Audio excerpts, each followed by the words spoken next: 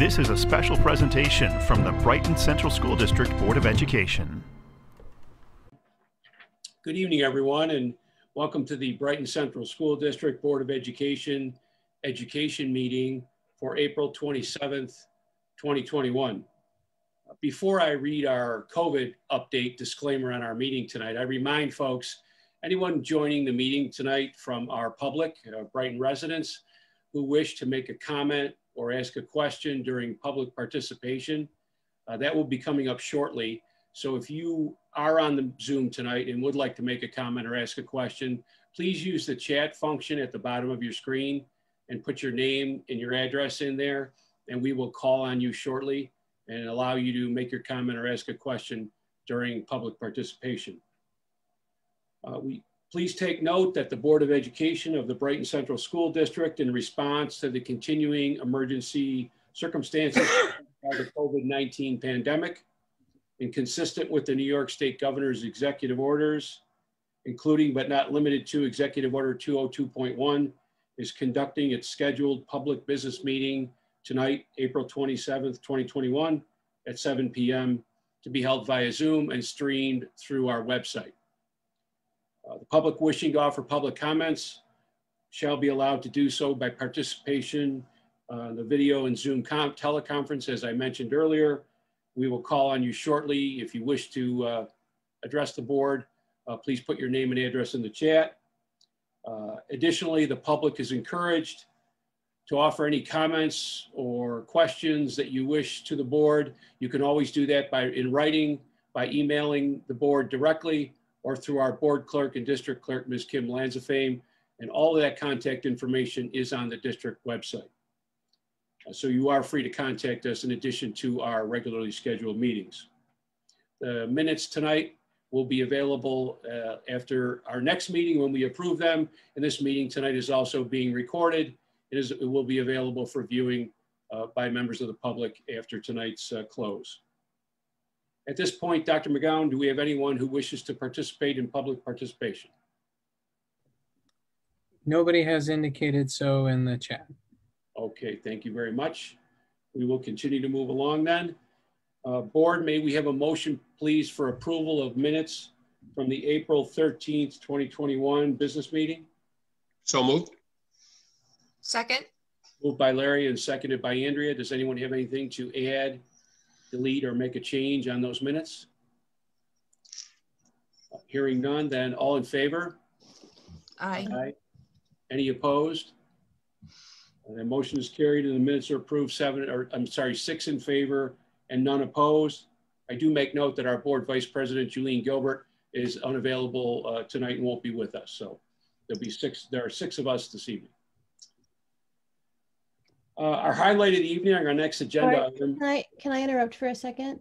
Yes. The Q&A has a participant in it, which is different from the chat. Okay, hold on one second. All right, let's hold on for a second. I am seeing that too. Thank you, Karen. Mark, we also have to approve the agenda. Thank you. That should be corrected. So my apologies. There's a Melanie in the Q&A. If you'd like to put into the chat, please go right ahead. I'd love to free you up. Mark, did you want name and address in the chat? Well, name and address or name, we recognize the name, I think, as a Brighton resident, and she's welcome to join us and give her address when she joins. And then since we have not, since I did not call for a motion for approval of the agenda, it's really ends up being perfect timing anyway on the public participation. So. Okay, hold on one second. Thank you very much, Karen.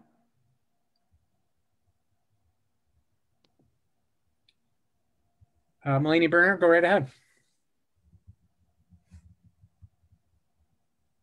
You're muted though. Okay, can you hear me now? Yes. Welcome, thank you. Do you want questions in the beginning or toward the end? Public participation is in the beginning of the meeting and it's right now. So if you want to ask a question or make a comment, you can do so at this point. Okay. Do I have a time limit? 3 minutes. 3 minutes. Okay, can you hold on 1 second? I guess my first question is, it's been over a year. Right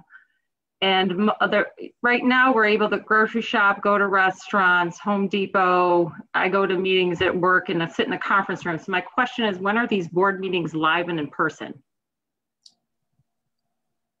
Well, we will continue to operate not only our board meetings, Mulaney, but all district group meetings are continuing to operate under Zoom as authorized by the governor.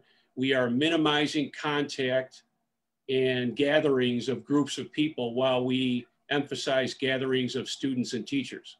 So for our efforts right now, we will continue to do so. It allows us to keep our buildings closed in the evening, not have to duplicate cleaning efforts and sanitizing efforts. So we'll continue to hold the meetings this way for the foreseeable future. I don't know when exactly. We have not made a decision on that. So do you have specifically where that's stated? That's something you could post on the send out or email to where the governor is requiring that? He's not requiring it. He's allowing it under Executive Order 202.1. Allowing it. Okay, so you're choosing to stay on Zoom. That's correct. Okay.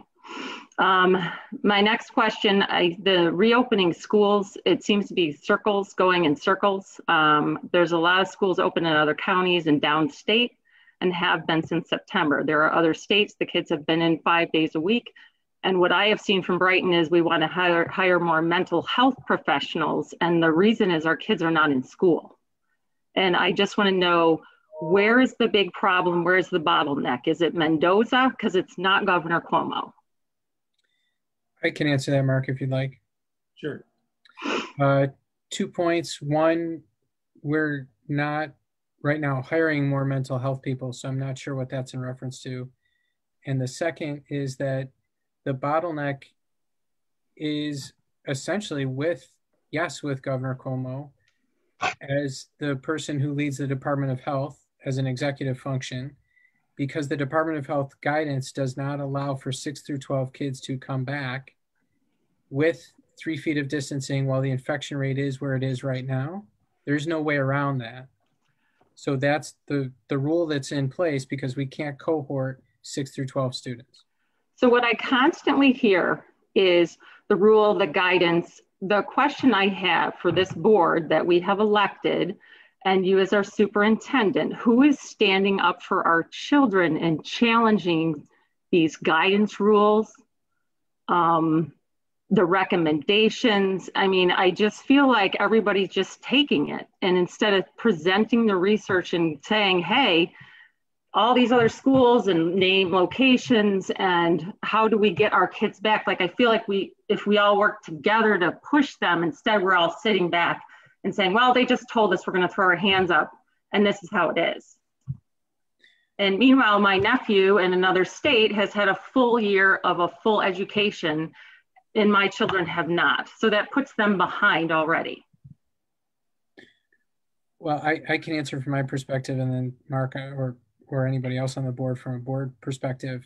I would say to you that, one, there's an assumption in what you've said that we would want to push back on everything or that we disagree with everything. And I don't know that that's entirely the case. I think there have been aspects of this we've disagreed with that we've been pretty vocal about for many months and communicated that pretty clearly.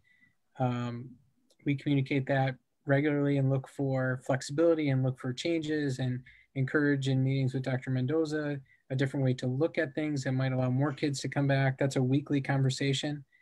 And we did voice that very clearly, both with the Department of Health, with the governor's office, and with the Finger Lakes Reopening Commission, with our local elected representatives as well, our desire to have them move towards the CDC guidance, which they did do eventually. I'm the last person that would be defending them or the governor ever, but they did move towards that. And now it is simply the infection rate being lower. I can't speak for other states, and I don't know why they've done what they've done, but that's our concern at the present is the infection rate. Okay, so my third thing is I'm just going to encourage some critical thinking here. If you do some research on infection rates, the PCR test, and understanding how inaccurate it is, and starting to question the establishment on what is going on, that whole masking of children, there's a large group of us that are going to really start to fight this, because the health, everyone concerned that health masks have been proven not to work, in social distancing and barriers. And there is a ton of information out there. And I just don't see anybody bringing that forward or bringing another perspective. I feel like it's all, we're just going to do this and that's it. These kids are suffering. They're having issues. The psychological damage of wearing a mask, especially in young children. If you took any children's behavior development class in college, which I did, the biggest thing they learn from is the face. And I don't understand why people are just going along with it. Kids are coming home with headaches. They have increased anxiety. They have acne problems and impetigo, affecting their sleep. They're having nightmares. And I just don't see any concern for that at all.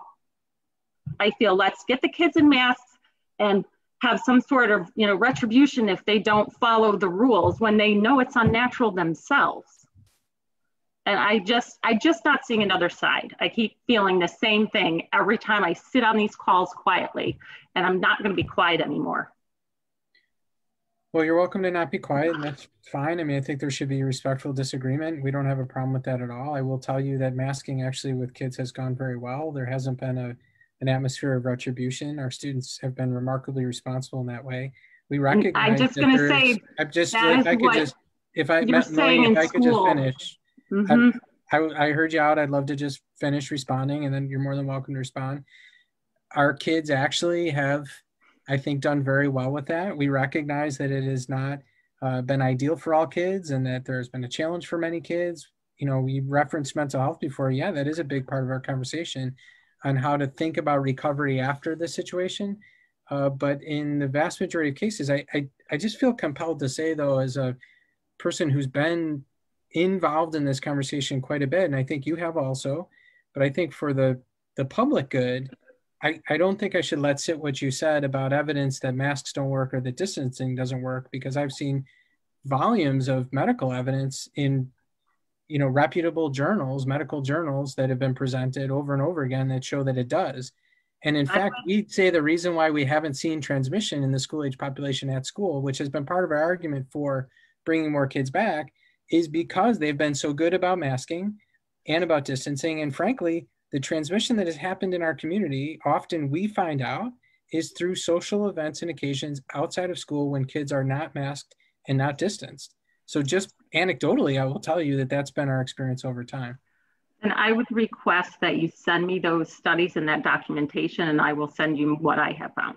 You have so that there is an equal share of information.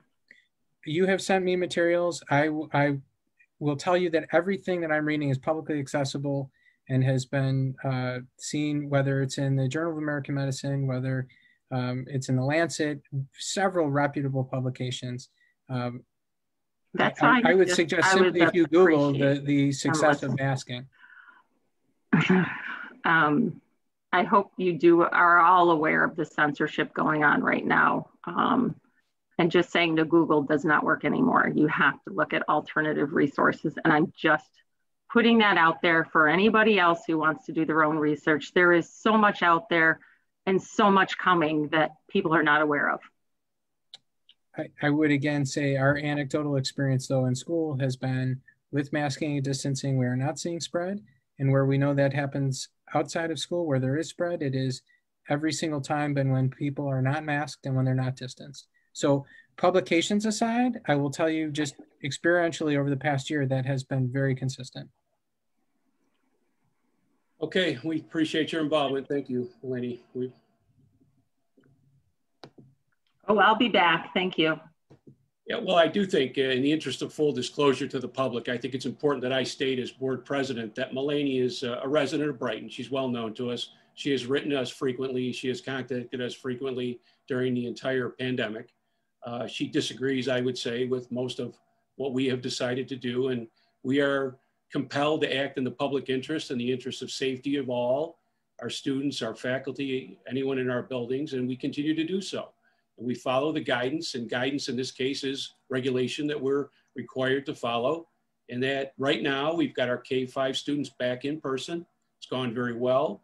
And that the secondary students, we have to get that infection rate down under 100 cases on a 7-day rolling average. And when it does, we'll be ready to act on that. I also have to publicly disclose that Mulaney is a named party in a lawsuit suing the district along with all other Monroe County districts. So I think that the public needs to know that. Now we will move on, and I will call on the board, please, for a motion to approve the agenda this evening. So moved. Second. All in favor? Aye. Aye. Any opposed? That's 6 in favor and none opposed. Thank you. Okay, picking up again, we did approve our minutes. Should we approve them again, Kim, just because we were off agenda? Are we okay with? No, I think we're fine, Mark. I got it. All right, thank you. Yep. All right, moving along. Dr. Debbie Baker is with us tonight to provide an update to us on innovative learning, and really highlighting tonight our culturally responsive practices. So Dr. Baker, thank you very much. Well, perfect. I thought that there was another item before me, so I guess I'm thrilled. All right, so give me a second. Let me share my screen, if you will. I think we had a dual titling of your. Oh, gotcha. All right. All right. So to get us started tonight, as you said, Mark, really, I appreciate the opportunity every year to kind of come to the board at this point in time to kind of share some innovative practices, what's going on across the district, kind of just that window, if you will, into our classrooms. Tonight, no different, although it seemed to me as I was thinking about this presentation, it made sense because we've been for the last 3 to 4 years, 3 definitely, really seriously diving deep into this study of what does it mean to be culturally responsive. And so I thought tonight that I would provide you with a kind of a glimpse, a glance, if you will, into our classrooms. Not saying that all of our classrooms are there, but we certainly are starting to see evidence of the professional development that we've been doing over the last few years and starting to see it actually come into play. So when we think about culturally responsive practices, and actually the world that I work in, obviously, it's really all about the curriculum and the instructional side of the house, right? So, you know, as we think about that, our first initial reaction is, oh, we're just going to buy some diverse text. And really, that's really not what it's all about. And so thinking about, you know, what we're doing from an instructional side, these might not be practices that we really evidently see, but rather these are practices that are just part of our normal landscape of being. Certainly it goes beyond that notion of just providing our students with multicultural representations, right? We really want our students to learn how to be learners. We want to develop their metacognition so that they in turn can take control and become independent learners that we want them to be. We know that research says that historically students of color tend to be more dependent learners, and really moving towards a more independent state for all of our students builds their intellectual capacity and then ultimately helps them to be more successful in life. On the curriculum side of the house, we have of late been really referencing the work of Gholdy Muhammad. Muhammad talks about like looking through curriculum from 4 basic lenses. And my hope tonight in the next few slides is to kind of share with you some examples of where these lenses are coming to life. First and foremost, we want to make sure that what we're teaching kids, the curriculum, really helps them see their identity, helps them become to know themselves as learners, know themselves as individuals, and then also look towards others as their own and I guess appreciate their own identity. We were first introduced to this concept a few years ago during our DPD day, where all the faculty attended through Dr. Javon Hunter, when he talked about this idea of windows and mirrors and making sure that our students were not eligible, but also exposed to the ability to see themselves, as I said, as learners, but also see others. Clearly the purpose of school is right to help kids gain knowledge and to help them gain skills. So that's really important in Muhammad's framework. We want to make sure that kids are developing the skills, students are developing the skills that they need, and we want to kind of check, is our curriculum allowing them to do that? At the same time, is it allowing them to gain the knowledge that they need to be able to think critically and act responsibly? And then the last facet of Muhammad's framework really thinks about criticality, this social justice aspect, if you will. You know, are we providing our students with the opportunities to engage in thinking, engage in acts where they are looking at oppression, looking at equity, and disrupting that in whatever their span of influence is. Some of you may relate this to Ibram Kendi, whose work is How to Be an Anti-Racist. This is kind of the anti-racist aspect of that work. It's how to be proactive and be a contributing member of society. So as we think about our classrooms and we think about how this manifests itself, I offer to the board and the community the first example through our studio art class, where a recent unit that was developed entitled Monuments of Me, really asks of our students to reflect on who they are. What are they proud of? What are they, how do they define themselves? And the questions here, I'm not going to read them to you, really are, we give them, the students, like a writing experience to really delve deep into, again, their own personal identities. From there, the students are exposed to a number of different types of ceramic-based sculptures, mediums that they can use to then create themselves and to depict who they are as individuals. Before I go on any further, I would invite the board, and then ultimately this will be on our website.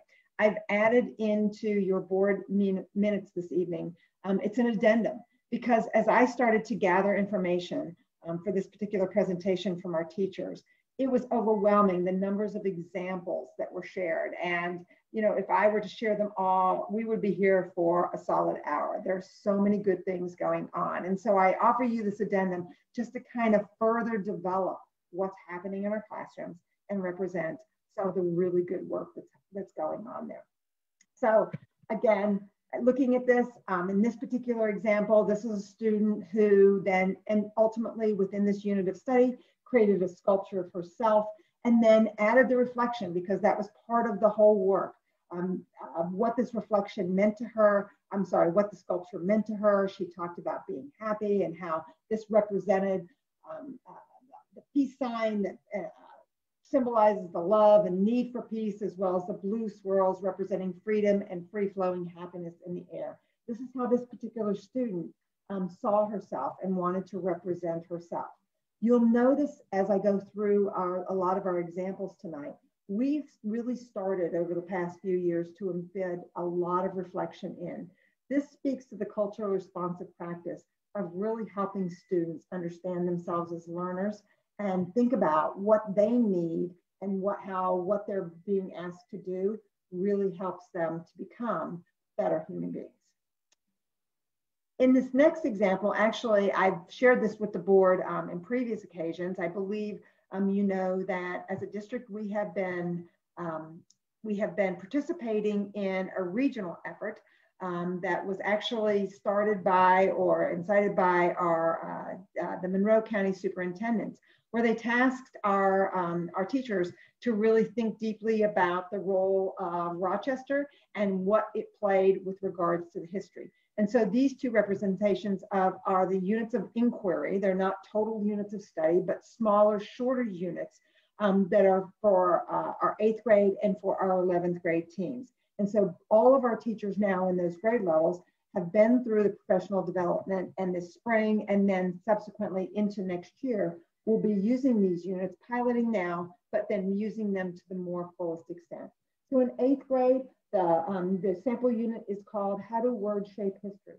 And so again, thinking about how we help students understand where they sit and where their place in history is. And in this particular situation, how Rochester situates itself and how it has influenced the things that they are learning and the community as a whole.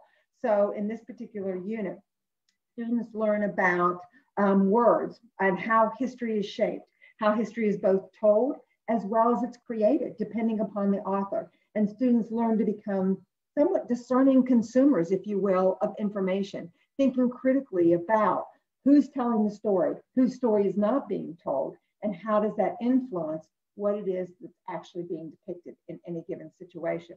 At the 11th grade, we moved to a more demographic, geographic situation where students are learning about redlining. And I'm sure the board has heard in many, in many different instances and examples of a lot. This has been a really hot button issue, hot button topic in our community these days. And so our students will be learning about how redlining has impacted not only the systemic racism that's happened or that is happening currently, but how we can do something about it for the future. This is one of my favorite units. This was developed a few years ago by the 5th grade team in ELA. It's based upon a number of texts and a number of media where we begin to really help students understand this concept of human rights and what that means and with respect to privilege and those who perhaps don't have such privilege. Our goal for this particular unit is really to, as it says here, widen the lenses of students. At 5th grade, students are very capable of learning about others and others' experiences and how they may differ from their own, and then start to gain a sense of what does it mean to be privileged versus what does it mean to not, and to be oppressed, and what can we do about it. Many of these units of study, as you'll see, really have as a performance task some sort of a call to action to make a difference in a particular community or a particular sphere of influence. This unit goes on and ends with, once again, student reflections. In this particular example, students were asked to select one of the terms and concepts that had been discussed. And in this particular example that I'm showing here, the student really talked about the word fair and how she had learned how a sense of fairness was different depending upon certain populations, and how she perhaps was subject to more what she would consider to be fairness than those populations that were perhaps more oppressed. Again, I invite the Board of Education and ultimately community to reference the addendum that I put together, because there's a lot of different examples of the student reflective piece in this particular unit of study. And then finally, at Council Rock, we move down to what are we doing within our curriculum to really diversify our text, to expose students to not only a number of different authors, but a number of different perspectives, so that they can, as a window, start to understand themselves as little people, as little human beings, but also to understand the experiences of others. In addition to that, the morning meetings, the calendar times are perfect opportunities for teachers to embed in representations or discussions of other cultures, how they celebrate holidays, and what's meaningful to them.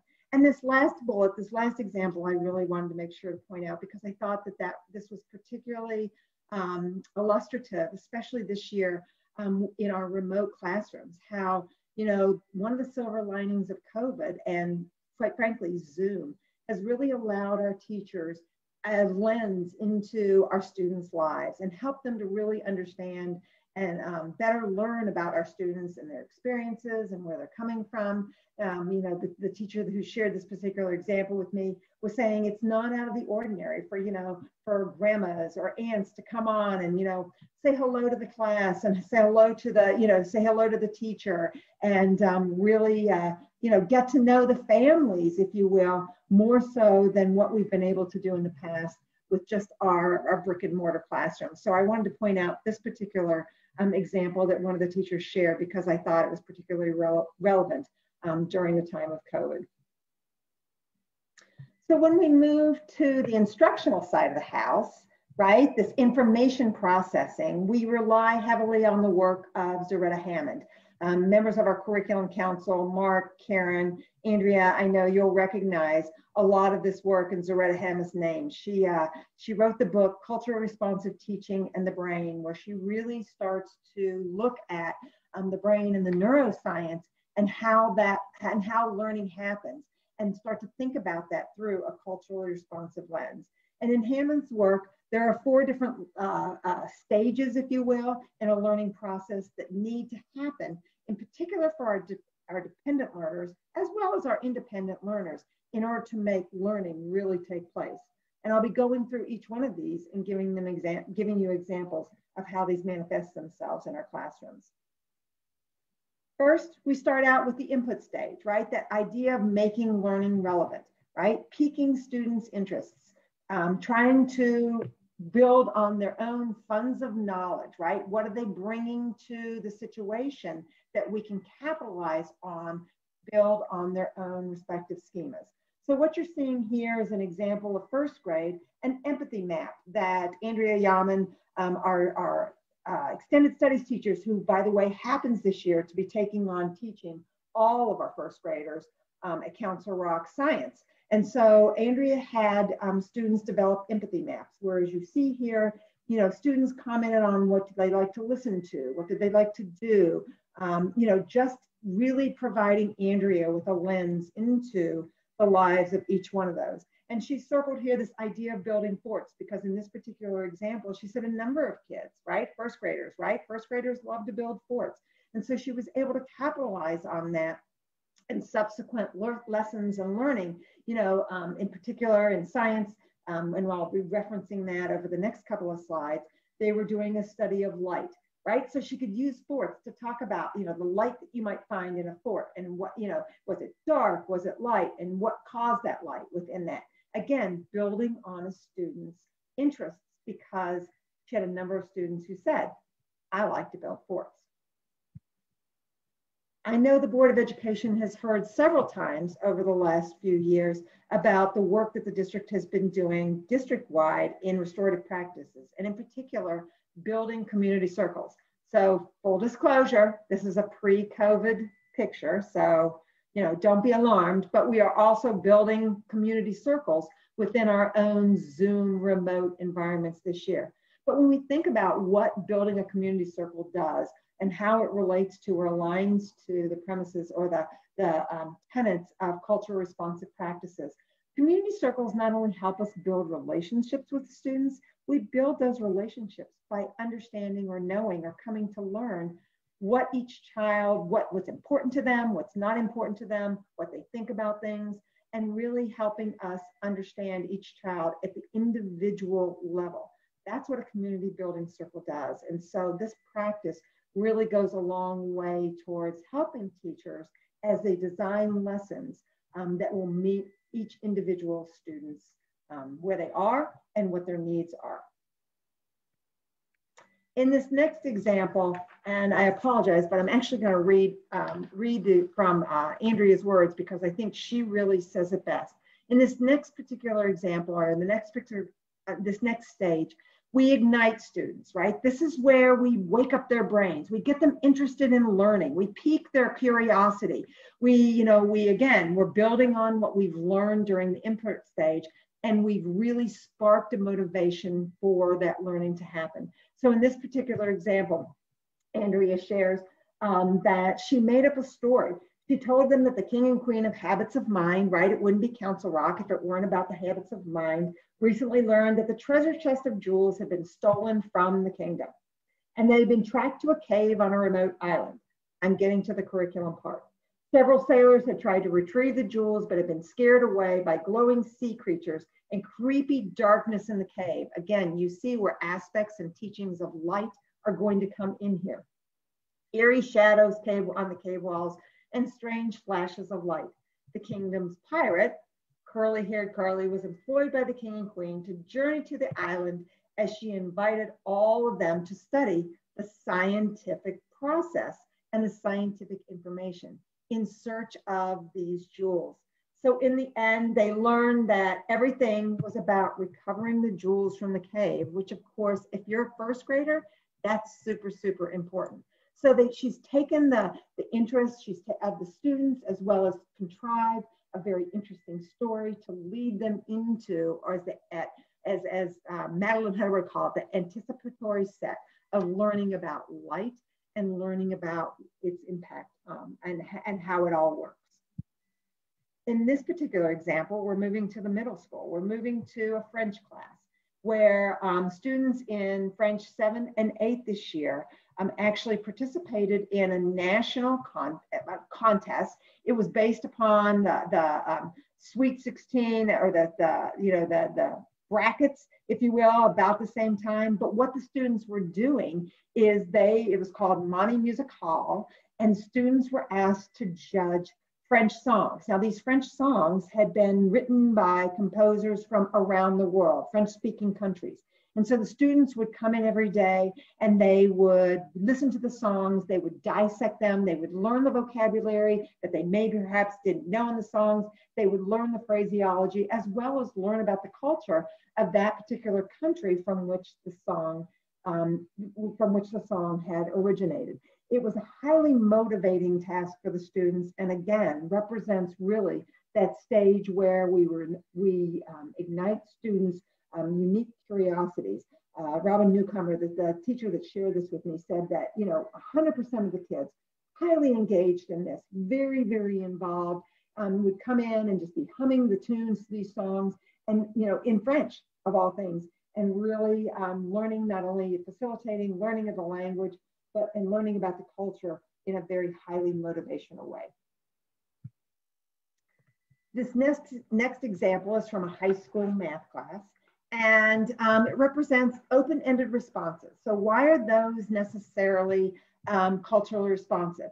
Open-ended responses really provide for multiple entry points. So whether or not you're a student who very quickly picks up on concepts, or one who really needs to mull over them before you can learn, an open-ended response really allows multiple entry points into the work, into the learning that we want students to be doing. That, coupled with group work, really helps students, and I'm going to share with you some reflections about how it helps students really solidify the concepts and the skills that we're trying to teach. In this particular example, students were presented with a situation. We all remember the kind of that pay it forward concept.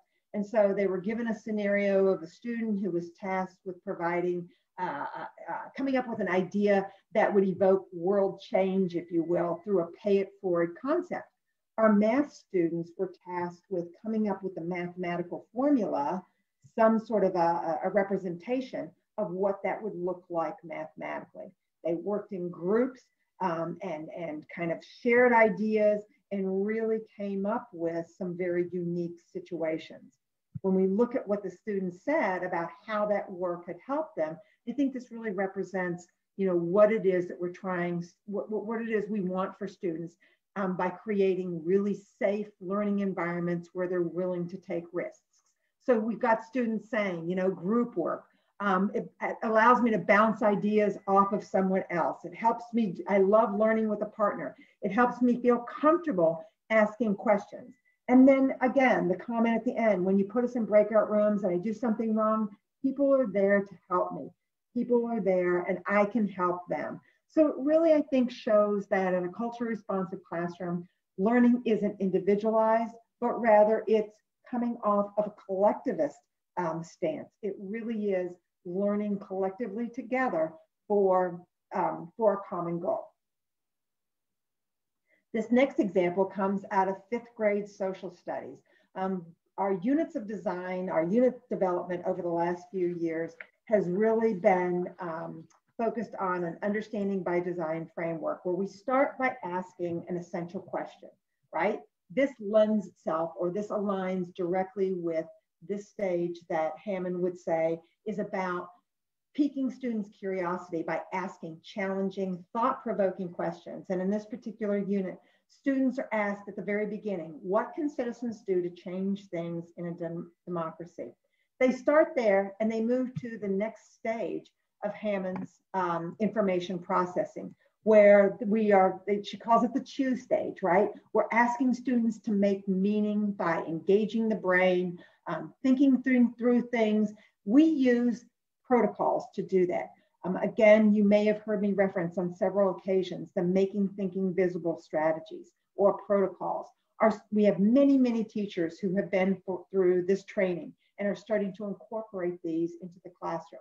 In this particular example, this teacher used the See, Think, Wonder, where students were given, in this particular case, 2 examples, 2 pictures from the civil rights movement. They were asked to, by themselves, really delve into the pictures, given a graphic organizer. What do you see in these pictures? What does this make you think? What do you think is happening? So they're processing this. They're processing this individually, and then ultimately they're processing it in groups. And at the end, what does it make you wonder? Using protocols slows down the thinking. It really allows all students, not just those who are quick to answer or may have some background information about the topic to answer, but rather allows all students to do the thinking that they need to do in order to do the learning. At the end of this particular lesson, students were asked and engaged in a class-wide discussion on, based on what you saw, based on what you read, what might this show about the role of citizens in our country? And the teacher went on to share how students were reflecting on the role of citizens is to vote, the role of citizens is to pay taxes, to serve on juries, a number of different examples that they had been learning about. And in this particular situation, they also came up with one of the roles of citizens is to speak up when things are unjust. Again, one example of how we are building these concepts, building these skills, and these dispositions, these thinking dispositions into our classrooms. All right. I'm not sure why I'm not advancing. Let me see if I can get to the next one. What did the students say about this? Again, thinking about the reflections, asking them, how did this help you be a learner? Here's what we're hearing. It helps us look at things more carefully. Again, slows down our thinking. This is from the mouths of our 5th grade students. When you type everything out in your head, it gets all your thoughts on the head that are in your head onto the paper. That way students are more motivated, have more confidence in sharing and contributing. It's easier to concentrate because it makes you focused.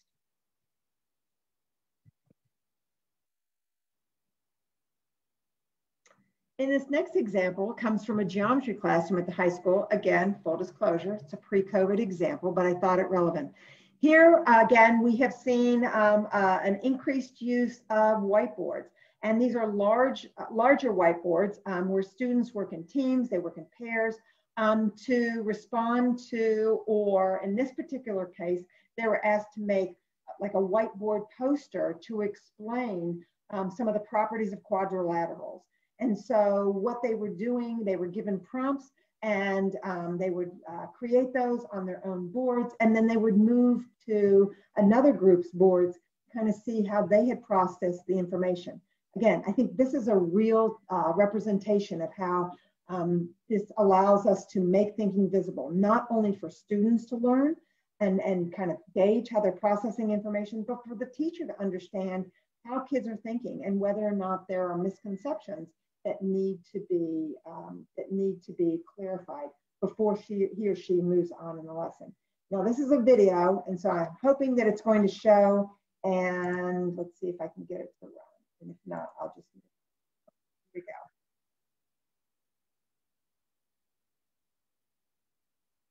You're seeing a lot of discussion, lots of dialogue happening as students are processing, they're chewing on, if you will, their learning. And then the last stage of Hammond's framework really tasks us as educators to help students review, help them to consolidate or synthesize the learning that they're doing in order to make that learning stick. And so in this particular example I share with you, it's a circle back around to the 1st grade science unit on light, where students were tasked to think about how animals use light in order to survive. And what these 3 pictures depict are students' representations of that. They were tasked with designing their own land or sea animal, a mascot that could be used on that ship that we talked about a little bit earlier when they embarked upon their treasure hunt to retrieve the jewels. In this particular example, again, coming back to or circling back around to the 5th grade example, and the entire letter I have included in the addendum, students were tasked to write to a representative of an organization that was currently making a difference, and not only share what they felt was important and what they were learning about, but then also challenge this organization to go beyond. And in this particular example, this student wrote to the ACLU, the director of the ACLU, the New York State Civil Liberties Union, really emphasizing the need for this particular organization to think more deeply about how discrimination was impacting our people of color. And then the last example I offer to the board this evening comes out of our middle school music orchestra classes. In this particular unit of study, the teacher tried to bridge the gap between the Civil War and the Civil Rights Movement, really teaching students not only about the history, but more importantly in her world, what music has done over the years, over the centuries, to impact or to communicate a message. And in this particular example, she used the piece of "We Shall Overcome." And in addition to teaching the students about the history of these particular time periods, what music was doing. And so as a final performance task, that kind of review piece, right, that review opportunity to solidify that learning, students were required to use the tune of "We Shall Overcome," pick a relevant topic or a topic of their choosing that they wanted to take a stand on, and then develop their own set of lyrics commenting on that particular issue. The teacher's reflection, and I appreciated her sharing this, and really ultimately her unit goals, as you can see here. She wanted them to have a real understanding of how peaceful protests and nonviolent resistance bring about change. She also wanted them to understand that it can continue to work today and that they can be a part of history that they choose to make. And so, kind of as a wrap up, I share with you, our ultimate goal, as I said to you and I started out, is to make sure that all of our students leave Brighton being independent thinkers, able and willing to contribute to a more global society. And in doing that, we really want to address all of their needs individually and bring them from not only where they are and respect that and embrace that, but also to help them to become the citizens that we know that they can be. And that is it. With that, I'll stop my share and turn it over to the board for any questions. Oh, I won't stop my share.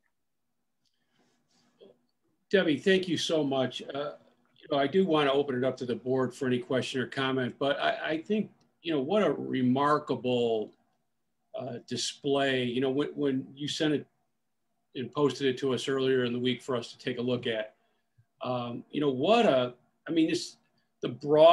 broadness and the depth of the work, cross grade levels, curricular levels, the student voices, the addendum that you referenced, there's a lot of visual work in there from students. I think it's really, even though that we continue to all discuss the ongoing nature of the work and we continue to reassess and reevaluate and hear about what's next in terms of steps, I think seeing this in this slideshow together with the visual, to see really where we are on a snapshot in time on our culturally responsive practice work, and only a portion of it, that you could put into the whole thing, but what a great snapshot. And thank you very much for sharing it and for the way that you put it together. Board members, does anyone have any questions or comments for Dr. Baker on what we said? I have a comment for that. I was so moved by that. That was so beautiful. And the things that really struck out to me, Debbie, that I wanted to mention, when studying the civil rights movement, I love that you had the students look at the pictures and take their time. And you pointed out the fact that by giving everyone a moment to process, you sort of equalize where everyone's coming at it from. Because like you said, the kids who are always quick to respond, it gives them a moment to pause, lets the other kids think about it. And even if you have no background knowledge of it, you come to it equally. I love that. That'll serve the students well too, as they learn about art and how to study art and how to sit and look and observe for a while. I love that. And also seeing the students on the whiteboard, just bringing back some of those like tactile experiences, because some of our kids do learn more tactily. I love that we are creating opportunities for all different learners. So I was really it's very inspirational. So thank you for the presentation. Fabulous, thanks. And I guess I would say I'm glad that's the message that you got, because that's exactly it. You know, one of the things that we realized early on, and more so now, that you're not going to walk into a room and see this big sign, we're being culturally responsive, right? It's just the nuances of what teachers are doing and the experiences that they're providing with students that really are inclusive to all students, for sure. I also noticed sort of a common thread through all of what we saw, Debbie, which is it's physical and that people are up and moving and doing things, as opposed to a teacher facing a class of 20 students. Everybody's up, they're involved, they're moving, they're thinking. And I think that's so important. Some of the reading we've been doing talks about engagement, how to engage more. And a lot of those kids were clearly in active dialogue, but they weren't at a desk like this sort of facing a teacher. They were up, moving around in the classroom, working in cohorts with students. And I just saw that in a lot of the pictures. That was really great. I also wanted to say, I love the multidisciplinary aspect of all of this, you know, that they're getting this kind of critical thinking in art and music, in their writing. You know, I think that's wonderful for all of our kids to have that experience. Good point, Christina. In mathematics, you had the math examples there, Debbie, algebra, geometry. I mean, I remember, for those of us involved in Curriculum Council, some of the earliest work around was these discussions among our teachers, subject matter wise. You tend to think that this type of effort and initiative fits well in social studies classes, history classes, English with literature, but it's really all encompassing. And I think we've really shown that, and the work around that has crossed all lines. And the other element, you mentioned it, and it struck me again, very early on, we also talked about, what does a classroom look like that's culturally responsive? What artwork is on a wall? What books are there for a student to choose on their own? Just how is a room laid out? And so much beyond the actual, as Larry said, an instructor in front of a room. So again, thank you. And, I think thank you to our principals, our teachers, our building leaders, our department heads, everybody, the commitment to the work, the ongoing continuous work and commitment to it is so important. We know we're committed to it, and to see so many things moving along that path are really important, when we all would recognize and admit that we have a long way to go in so many ways. But I think, thanks are in order for all to continue to keep nose to the grindstone, to keep it going. So thank you. Fabulous. I agree. I mean, our teachers are doing incredible work. I'm looking at Nicole, and I mean, I could have pulled 17 examples out of her classroom alone. It just, again, I don't want to imply that we've arrived. It certainly is a journey that we're on, but it is definitely a feel good when we start to see some of these experiences that our students are being afforded, and how that's really helping them broaden their perspectives, for sure. Yeah. Thank you very much again. All right, and we have one item of business remaining this evening, board. A motion, please, for approval of the election tellers for the 2021 budget vote and election, as outlined in the memo from Kim, previously given to us. So moved. Second. That's moved by Karen, right, and seconded by Larry. And just a reminder, before we call the question, when we were required by law to change to the electronic voting machines a few years ago, we also are required, and as a matter of practice now, utilizing the Monroe County election inspectors. So this list are Monroe County election inspectors, and they are paid for their work, and they are responsible for the efforts that day in the room. As we have publicized on the website, and will continue to do so, absentee ballots, write-in style ballots are available. The governor did finally sign the legislation on no utilizing the COVID pandemic as a reason for requesting a ballot. So if you wish to receive an absentee ballot, that information is posted on the website. Otherwise, we will be voting in person on May 18th, utilizing the central office building.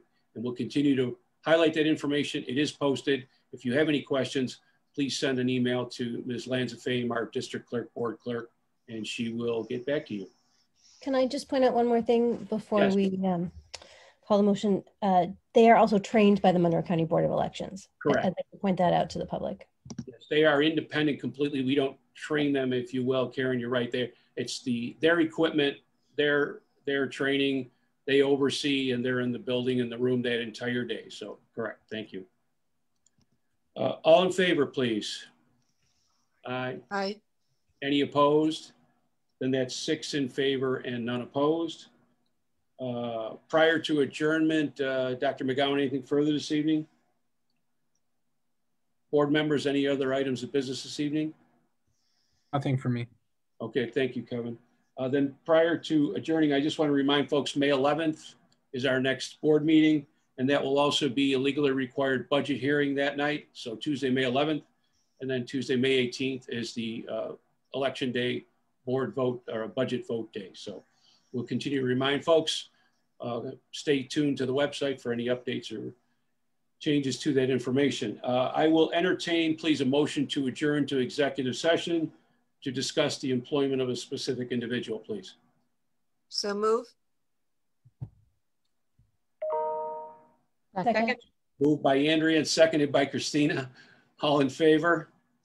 Aye. Any opposed? 6 in favor, none opposed. We are adjourned. Thank you, everyone.